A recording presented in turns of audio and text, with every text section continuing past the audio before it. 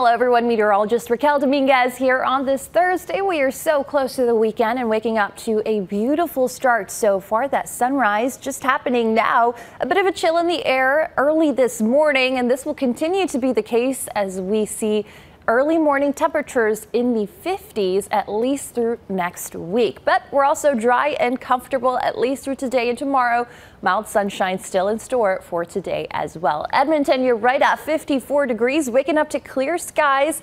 Burkesville, you're near 41. Looks beautiful there. Sky looks almost purple. Temperatures across the region, though, we're sitting in the 50s, a bit cooler for those to our east. 48 in Campbellsville, 45 in Monticello, 53 here in Bowling Green. Most of us seeing, again, that chill in the air to start the day and seeing a negative temperature change. We're about 15 degrees cooler this morning here in town. Now, if you're planning on being outside, maybe getting some cardio in, I do think it'll be easy to do that without breaking a sweat, especially early in the day. This is Milo, courtesy of Judy. He is so cute. Looks like he just got a fresh haircut there. Temperatures into the next couple of hours will flirt with the 50s, and then we're right at 66 closer to 9 a.m. Otherwise, though, we stay dry into the afternoon with those highs flirting with the upper 70s and even the lower 80s. Here's a look at your car wash forecast for Fast Freddy's Car Wash. Temperatures remain in the lower 80s at least through parts of the weekend, with sunshine expected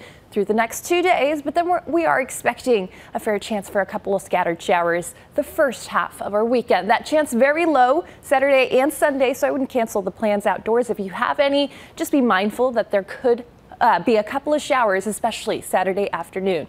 We're talking about highs in the 80s and lows in the 50s. Not just today, not just through the weekend, but also next week. By Monday, that high 80 degrees. We warm up just a tad bit by Tuesday. We're in the lower 80s still. And by Wednesday, we're tracking a high near 84 degrees that afternoon.